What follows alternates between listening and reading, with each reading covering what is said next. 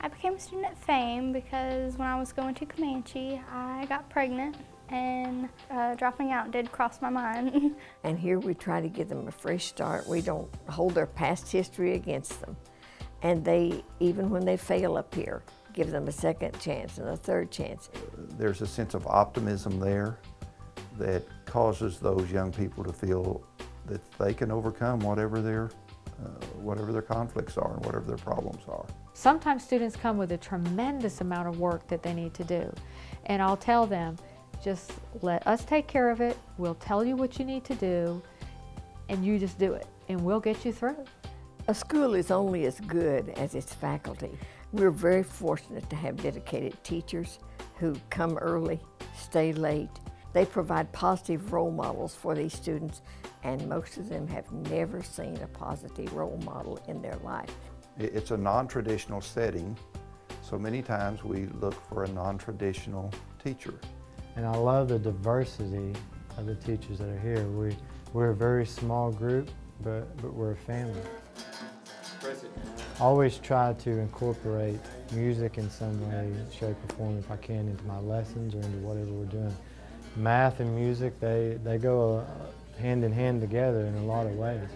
It's something that we found in our guitar lab that even though they may be so different in their appearances, so different in where they come from, when we're in there, we're kind of all together.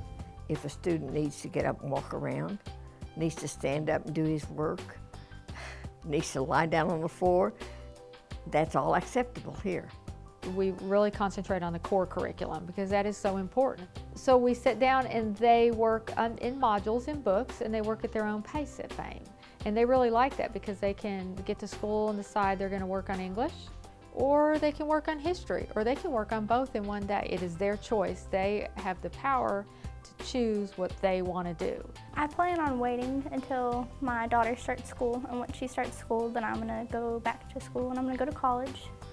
And so while she's at school, I'll be at school, so I'm not away from her for too long because I don't like that. But I either want to be a nurse or a pediatrician. They understand that to get a diploma, they've got to, academic achievement is an important component of that. To hand that student a diploma, that's about as rewarding as anything I do. There was a moment when those kids that came from FAME walked across that stage. I felt so proud. They aren't my own children, but they feel like they are a part of me. When they went across and they threw their hats in the air, I thought, this is because of our school, because of FAME. That's why they're there.